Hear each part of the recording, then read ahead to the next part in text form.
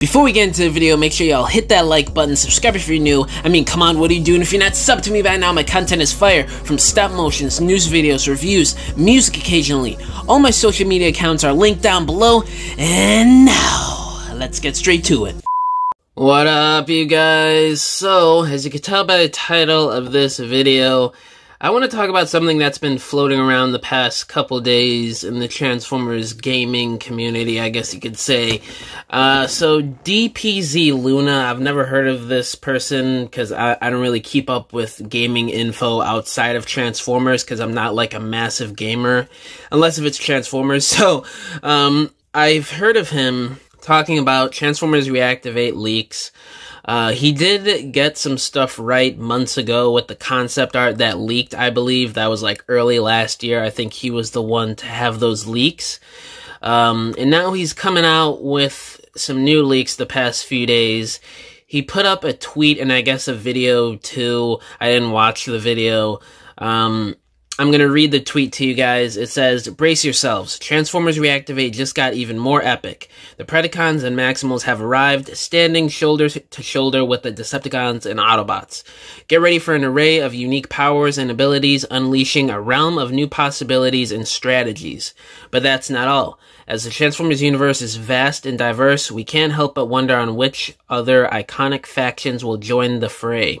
Perhaps the cunning and elusive Quintessons will emerge from the shadows. Only time will reveal the incredible surprises in store." So, he's obviously saying here, Predacons, Maximals, and Quintessons, those three factions will be joining Transformers Reactivate along with the Autobots and the Decepticons. We don't really know too much about the story, but we do know it's sort of like a dystopian type storyline where I guess the Quintessons are invading or something like that. We really do not know at all. I hope more info comes out about this game soon enough, because wasn't the last update that they gave that this game was supposed to drop in a few months, like later on this year? So you would expect that we would have another trailer or two by now, some more updates, but I have no idea what's going on with this game. The development behind the scenes has been kind of weird. It's been delayed and renamed. It's been in progress, or it's been worked on since 2018, 2019.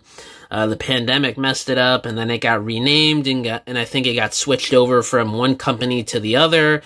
It's been very messy behind the scenes, and at one point we thought the game was canceled for like 6 months or a year, and then all of a sudden last year we got all this new info about it. So going back to this DPZ Luna leaker, so I've been reading that he did a video about it, and it seems like he's saying he's under an NDA, but then he tries to reveal footage or audio from the game and stuff.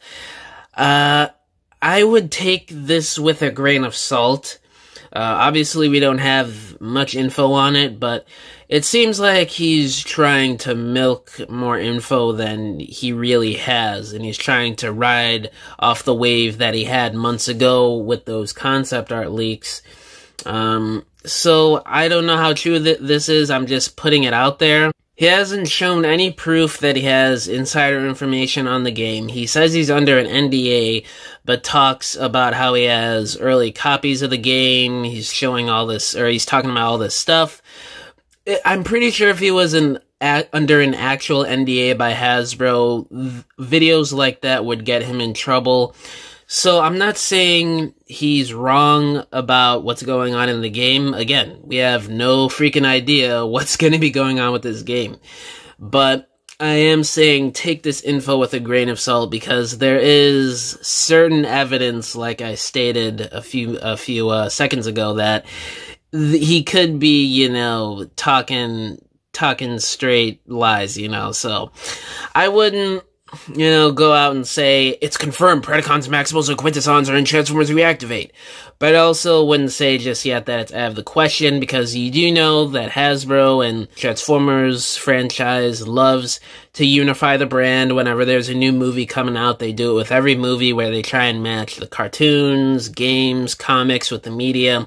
You see with the new Skybound comics, they're merging G.I. Joe and Transformers together, which is obviously what they're doing in Rise of the Beasts. You see they're they're adding Beast Wars and Beast type characters in Earthspark, which, by the way, I'll be doing a review on Earthspark later on this week. I gotta finish watching the episodes and get all my notes together with that, so stay tuned for that video. I just think, I don't know, there's evidence pointing towards this Luna guy as not too much of a credible leaker for Reactivate. But who knows? Only time will tell. I hope this game still comes out next year. Let me know down in the comments below, what do you guys think about this leak? Do you actually think that the Predacons, Maximals, and Quintessons will be in the game? Do you believe this Luna leaker? And yeah, I'll catch you guys in the next video. Bye.